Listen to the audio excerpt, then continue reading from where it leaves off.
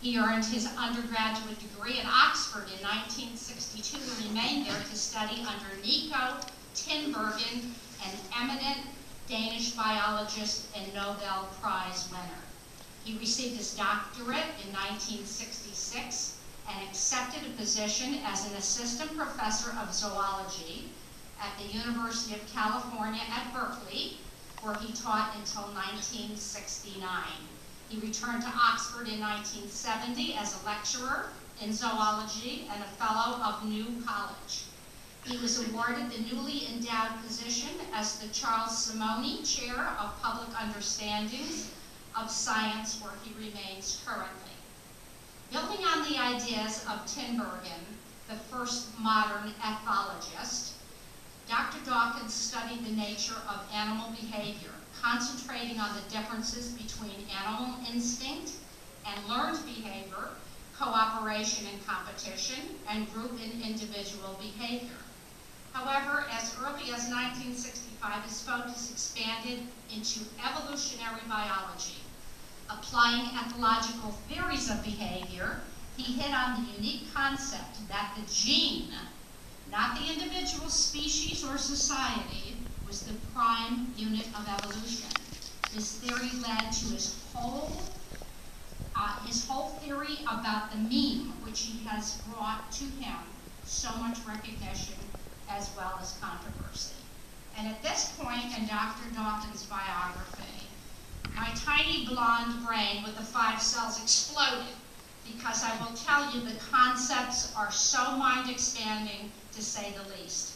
So at this point in time, I am going to turn the program over to Dr. Dawkins and Sally Quinn so they can accurately and intelligently describe his lifelong work to you. Thank you.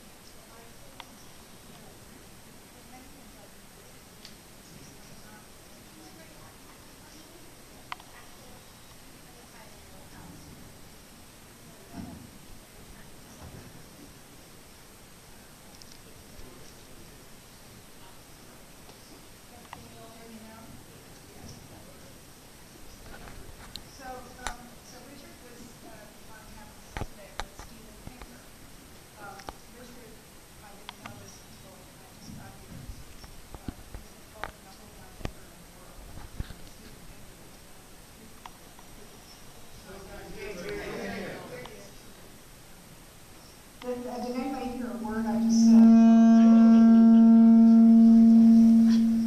I did. Can you hear me? I have to tell you that 2 weeks ago, as you probably know, the Washington Post was sold to Jeff Bezos. And 2 weeks ago, he came to the Washington Post to meet with the staff. And he was sort of the king of technology. And the mic didn't work. And nobody could hear a word he was saying, and they kept trying, and it would just whine like it just did, and he kept changing mics, and he didn't blink, and everybody in the place was dying and thinking, oh my God, here's the king of technology, and we can't even get our mics to work. So, and he was such a good-natured about it that I'm going to be good-natured about it too. Anyway, I was saying that Richard was on Capitol Hill today with Steven Pinker, and Richard has been labeled the #1 thinker in the world, and Steven Pinker the #3 thinker in the world. And I thought, no pressure, Sally, interviewing the #1 thinker in the world. But I have to tell you that I finished Richard's book last night, and one of the great things about it is that it's not scary. I promise you, it really is not scary. It's extremely readable and very accessible. And I think people, when you hear #1 thinker in the world, you think, oh my God, I can't possibly read that, because it's way over my head and much. But he really writes for the reader. But what struck me was the similarities between my life and your life.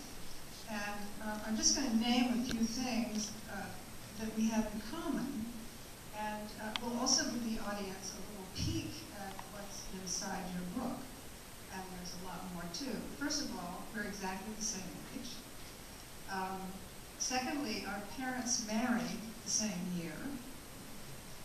We both grew up traveling. Your father was in the British government working for agriculture. My father was in the military. We went to many different schools. I went to many different schools.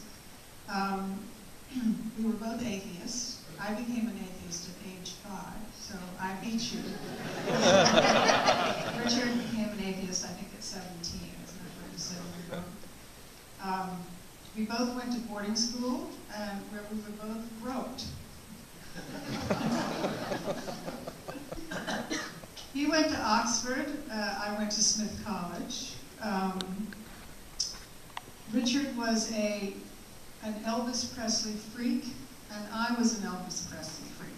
And Richard has one thing we don't have in common, is he has a beautiful singing voice, and I was exempt from mandatory Glee Club.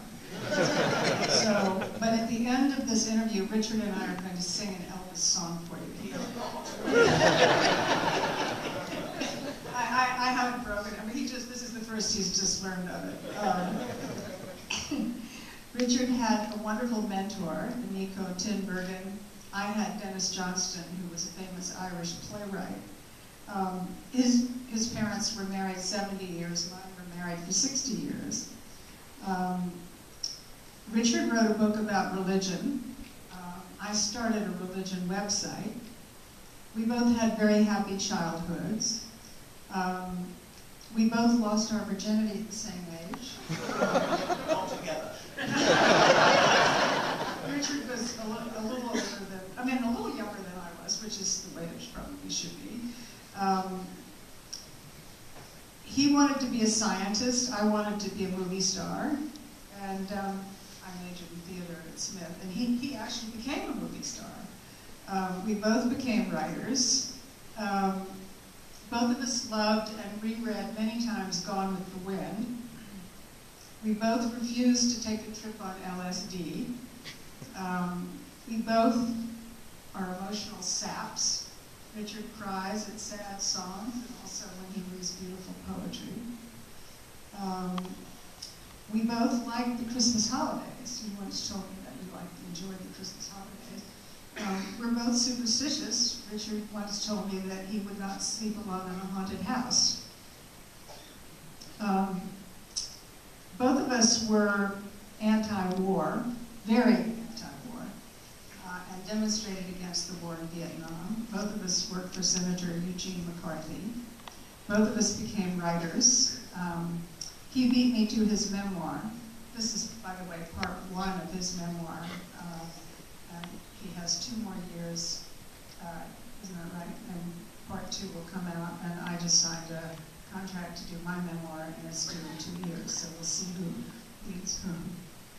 Anyway, I thought that was a pretty amazing number of coincidences, and I thought it also gave you an insight into Richard Dawkins, those little items that most people don't know about. But one of the things that I wanted to ask you first is, what took you so long to become an atheist? Because when you were 13, you were pretty religious.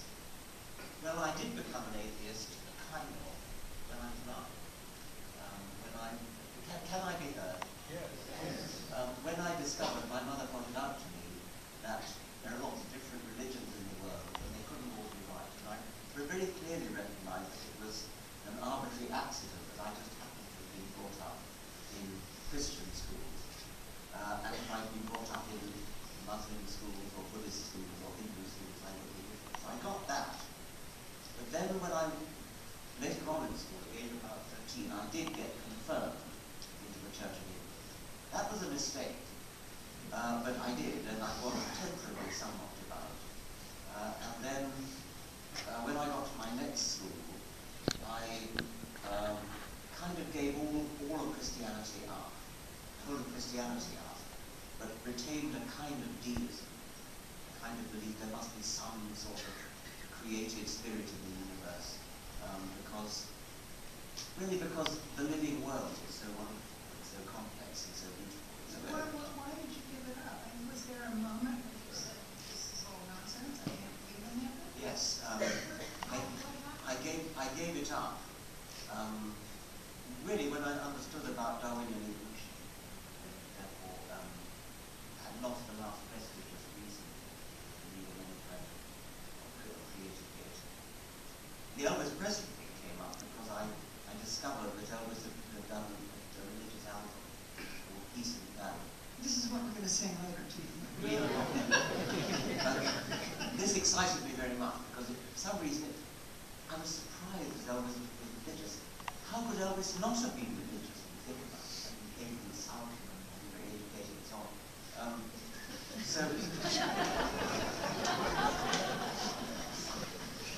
Wow, yes. And so I was very excited when I saw this album, and I thought this was a call directly from Elvis, and the great God Elvis. And so I felt this was my call to proclaim not the Christian God, but some sort of God. And then I gave that up pretty much later. And so then you became sort of a deist. No, I was a deist, and Elvis taught me that. And then I became an atheist. And then I became rather militant, and I did things like refused to kneel down in church. Everybody else was kneeling down.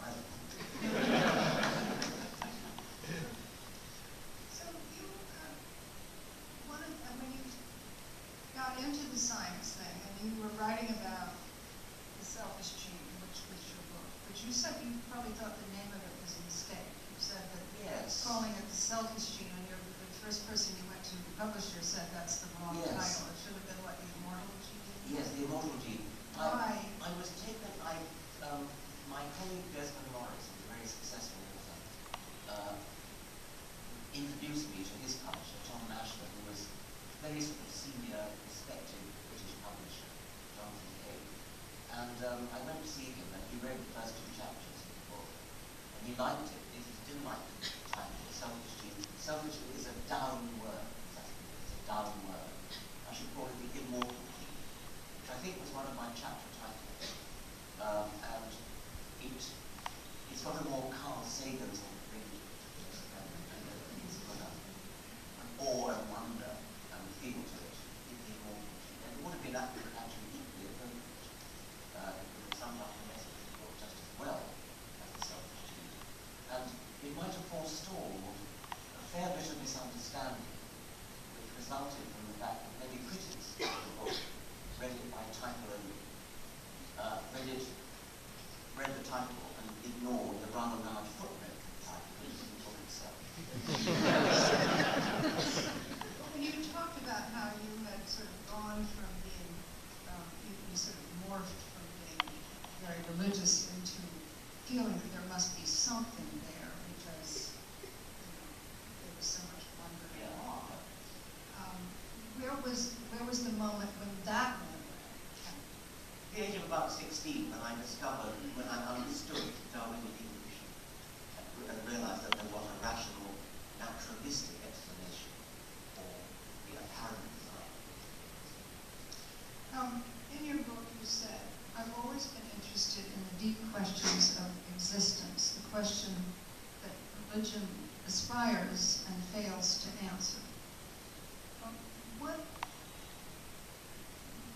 What is it that religion fails to answer that science answers? The deep questions of existence, by that I mean questions like, well, above all, why are we so complicated? Why are living things carry this huge appearance of having been designed? Look at them being designed. Where did that come from? How did life start? How did the universe start? Why are we here? What's the purpose of life? These are all what I call the deep questions. And these are the kinds of questions which, as I say, religion has aspired. And unveiled. But Yes. is there any answer to any of these questions? Yes. Because you said, and one of the things you said in your book, and I don't remember the exact quote, was something to the effect of, one of the saddest things is people who accept the idea that they can't understand it, will never understand exciting to think that there are lots of things yet to understand. But privileged as we are to live in the 21st century, we live after a lot of scientific enterprise, and we live at a time when a great deal is understood about those questions. We certainly understand why we do things that we are. We understand why they're so complicated, so beautiful, so elegant. We don't yet know exactly how life started, but we understand in principle the kind of thing it had to have been. And it's not mysterious, it's something that has a naturalistic explanation which one day we may discover. The origin of the universe, I think physicists have got it back to the last tiny fraction of a second after the Big Bang. We don't know quite what happened, what caused the Big Bang. We use the word cause for Big Bangs. But everything else after that is physicists have got pretty well taken. And so we do have an enormously large handle on those deep and important questions which religion has inspired to answer. Science has now answered, or is in the process of answering. Some of it until you get to the Big Bang. But then, as you once said, if there's a creator who created the creator. So, how did the Big Bang start? Well, you'd have to ask the physicist that. My colleague Lawrence Krauss, whom I taught a film called The Young Universe, has written a book called The Universe from Nothing. And he has physical reasons, physicist reasons for thinking that the universe started from literally nothing. I'd always rather suppose the universe started from something rather simple. Certainly couldn't be something complex, something rather simple. Like what? Oh, well, it's not really relevant like what, because it's been superseded by the nothing. You all understand. And I think you would have to ask the physicist that. Let Lawrence Krauss is good at that. So, one of the things that, because you're talking about biology and body of the human brain, what is it that drives 95% of the people in this world to look for the answer, and if they don't find it in science, or if science doesn't satisfy them, they look for it somewhere else, as in religion or spirituality? I don't know that many people are driven to answer those questions. I wish they were, because they're such fascinating questions, and in a way I sort of feel you'd have to be pretty dead intellectually not to want to know why they exist. And so I would love to believe that 95% of people want to answer those questions. So if they are driven by it, I think it's not difficult to see why they would be.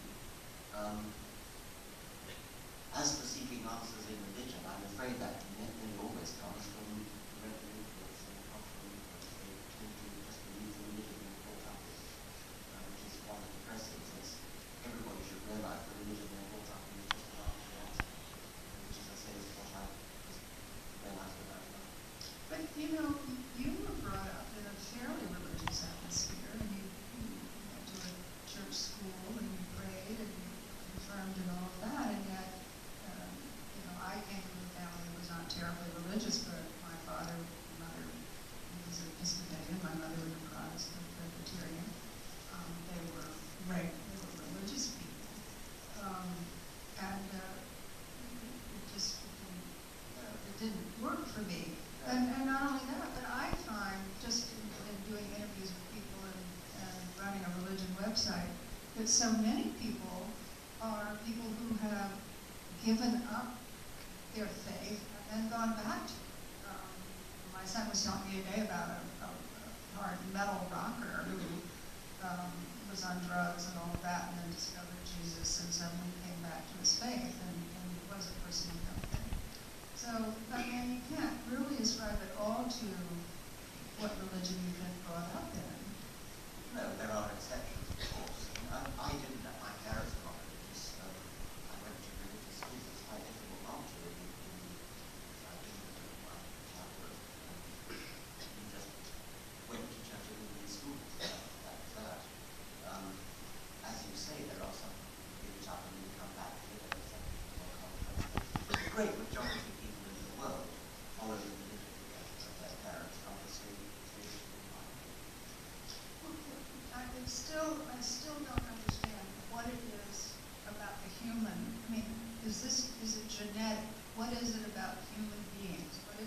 people, the majority of people in the world, who want and need something to believe in that's bigger than themselves. From a scientific point of view, how do you explain it? Well, if you want to put it psychologically, say why do people want to believe something bigger than themselves? If you are a wishful thinker and say you're afraid, perhaps afraid of dying, perhaps you want to meet another world, perhaps you feel inadequate to meet as kind of father figure or mother figure to look up to, it's easy to see why people might have a psychological need for some kind of religion. What's not so easy for me to see is why having a psychological need translates itself into believing in the truth of something. And it may be very comforting to believe that you're going to survive your own death. But the fact that X is comforting doesn't make X true. And I think it takes not a very big ability to see that just because you want something to be true, that doesn't make it true. So that's not to me a very satisfying explanation, but it does seem to work for some people, something really inclusive, be governed by what they want to be true. I prefer a kind of Darwinian explanation, where I ask the question, what is it about the human brain, the human mind, which leads people to be religious? And I don't think, usually Darwinians like to look for a survival value in anything that an animal does.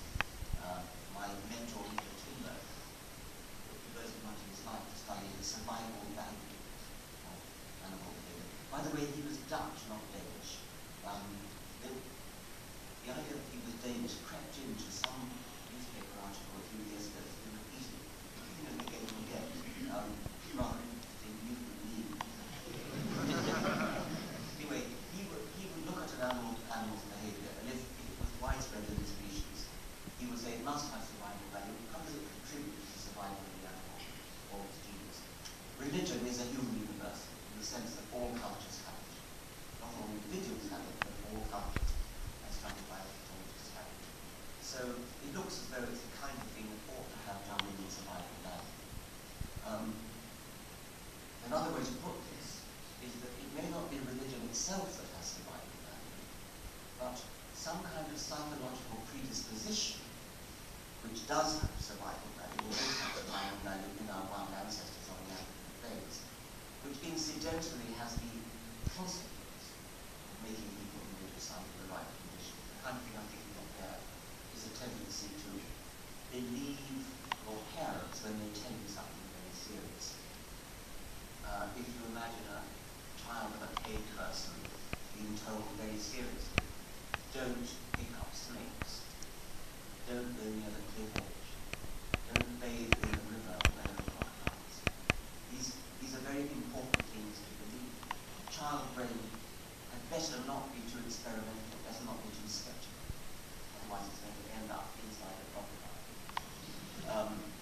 So the child brain comes into the world pre-programmed to believe whatever its parents tell it. But if you're pre-programmed to believe whatever your parents tell you, it's not obvious which is the good advice, like don't bathe in the river, and bad advice, like it's essential to sacrifice a goat at the time of the full moon or the crops. You can't tell the difference. By definition, you can't tell the difference because you come into the world naive and you believe whatever you're told. So because the child brain is predisposed to believe whatever it's told, it is vulnerable to parasitism by equivalent of computer viruses, by mind viruses. Once the idea gets into people's heads that you have to pray to Mecca 5 times a day, whatever it is, it gets passed down through generations, and it's very difficult to break that cycle.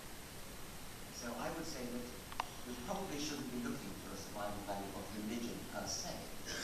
We're looking for a survival value of a psychological predisposition which has the effect of making people religious under the right cultural conditions.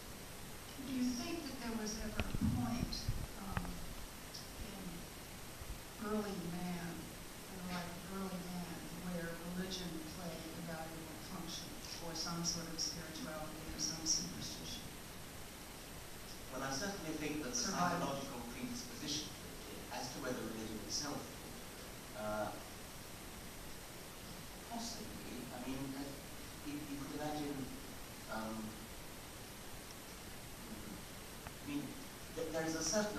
evidence, it's not very strong evidence, there's some weak evidence that, that religious people suffer less from stress diseases, things like, perhaps because they feel more at peace, less fear, something like that. It wouldn't be totally surprising if that were true, although the evidence, as I say, is not clear. If that were true, that might provide. Is that were true? I'd rather. If that were true, that might have provided a kind of weak selection pressure in favour of religion. I doubt if that's the main reason. Do you think that over the years your view of religion has changed? You said you was a militant atheist when you were in college, and then obviously you wrote the God Delusion. You were, how long ago was that? 2000. Yeah.